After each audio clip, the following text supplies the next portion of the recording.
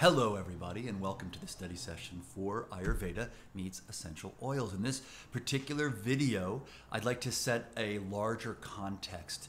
And what I mean by that is really to set up a classification system that Ayurveda has laid out so that when we get into the nitty-gritty granular part of studying, which is unpacking oil after oil, we actually have this context and this classification system that we can drop the oils into for easier study and to learn how to use the oil. But even putting that into a context, I'd like to talk about the genesis of Ayurveda and the great sages. The great sages, they look out into the material world, out into their universe, and they notice, of course, they notice that we individually as humans have a body, but nature also has a body. The universe has a body. I'm going to call it the universal body.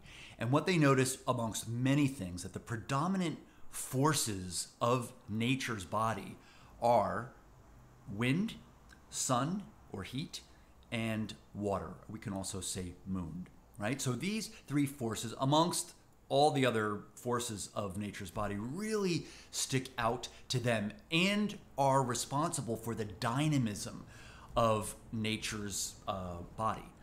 And also responsible for whether nature's body seems like it's flowing and moving easily or if nature's body is in dis-ease. Well, what does that mean when nature's body, when the universal body is in dis-ease? What is a disease of wind? Well, the disease of wind would be horrible windstorms, hurricanes, tornadoes. A disease of heat or excess heat or sun, we have drought. Nowadays we can say climate change, brush fires for example, and a disease of water would be, of course, a flooding.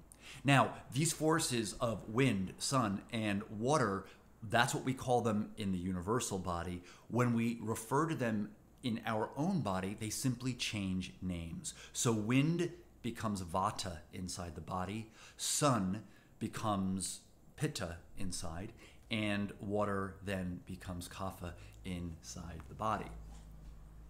So we know that the universal body is absolutely going to affect our individual body. So what we do to bring ourselves into maximum health and optimal well-being is to always look inside to see what's going on with our bodies in relation to the universal body, right?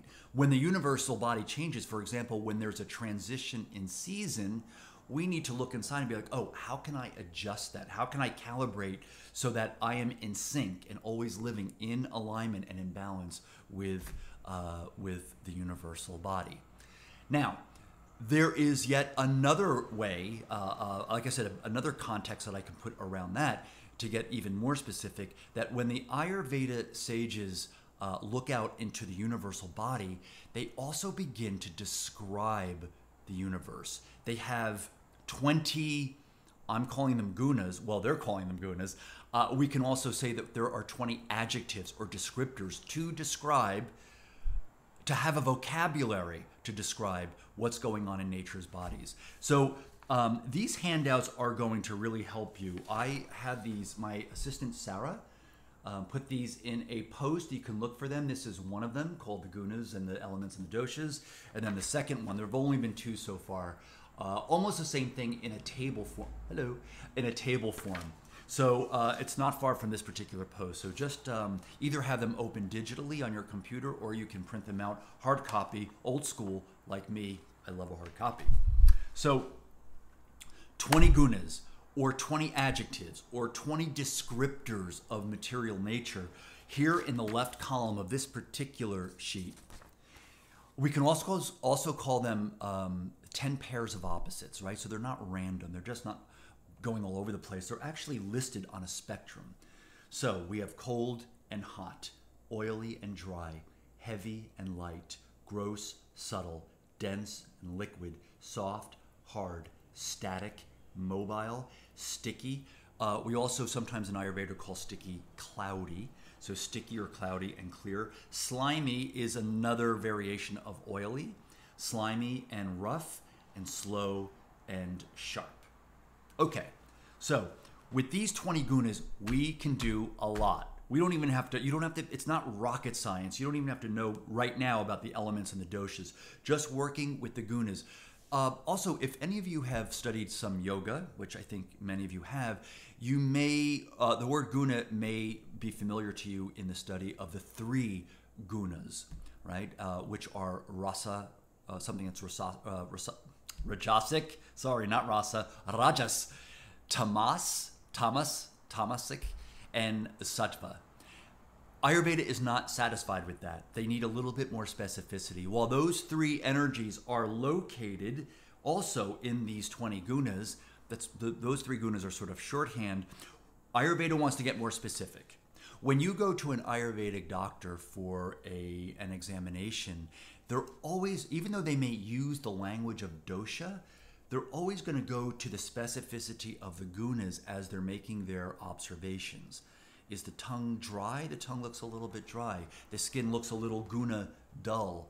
There's a sort of cloudiness in the eyes, perhaps. Okay? So these gunas are also super important when we take this axiom, this very simple axiom of Ayurveda, into consideration. Like begets like, opposites will balance. What does that mean? Like begets like means that if you have a guna and you add more of that specific guna, you're going to get more of that guna. That's like a big duh, right? So if you have, there will be a quantitative increase in that particular adjective guna, that quality, when you add more of it. Example, let's say I am someone who has a lot of fire in their system, right? Jumping ahead, I can say like, okay, I have a lot of pitta. I am a pitta constitution. But for the sake of keeping it with the gunas, I am born with just a lot of fire in my constitution. And it happens to be summertime, which it is actually right now for where I am. So it's summertime. That's pitta time of year, right? It's the hottest time of year. So I'm already adding the summertime environment onto someone who has fire in their constitution. That's already a red flag that we can go out of balance with the fire. Then, let's say for dinner, I'm having food that is heavily seasoned, heavily spiced with cayenne pepper and red pepper flakes and all kinds of peppery and spicy things. That's even more guna hot added to the mix, right? So we have all those 3 added together. We can go easily out of balance because like begets like. Now, the opposites balance. I'll give you an example from my own self, my own body. I am very, very dry, right? That's part of I was born that way, dry. I just came out of the womb dry. There was no liquid at all. Now, I have a dry constitution. My skin is always rough, guna rough. My skin is always guna dry. I could not wash my hair for 2 weeks and there would be no oil in my hair.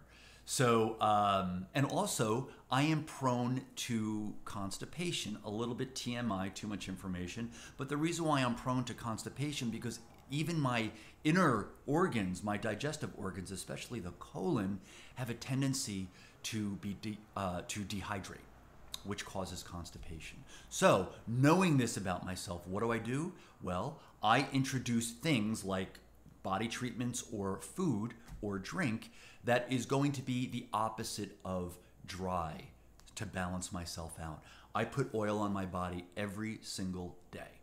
I put oil in my hair every single day. And I take oil, either coconut oil or flax or avocado oil, every day to lubricate my viscera, to lubricate my digestive organs so things are just flowing very, very easily. Like begets like, opposites will balance. It's as easy as that. So we will learn in the future that we can also put the oils in some of these guna categories, but to be very, very honest, not every guna is used in classifying oil. The gunas that are predominantly used for classification, cold and hot used a lot, heavy and light are used a lot. So let's go to the second column, the middle column here, and we have the 5 elements: space, air, fire, water, earth. Space, air, fire, water, earth. Please memorize these in that order because they are not random either. Space, air, water, fire, earth. When I say that they're not random, they are listed in an order from the most ethereal ether, which is space, the most ethereal transcendent, the most subtle, let's say, moving down in varying degrees of condensation all the way down to earth, right? Air is has a little bit more substance. It's a little grosser than space. That's where we get wind, right? So Ayurveda puts air and space together in almost all their classifications because wind is air moving through space. And certainly fire is a little grosser, a little more substantial than air. And then we keep going down. I think it was Albert Einstein who said, oh, I hope I'm not mangling this. I'm paraphrasing. He said that matter is energy reduced down to visibility, right? Remember, this is all one energy from a tantric perspective, right? It's all one. So the ground, the earth, is really just the sky condensed. Now, so it's important to know these just in terms of their order.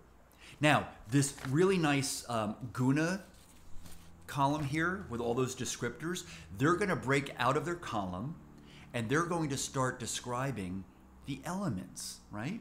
So we can say that space and air have the gunas, have the qualities of cold, dry, light, mobile, and subtle. Fire has the gunas under it of hot, light, also mobile, and sharp. And then water and earth, we'll put those together.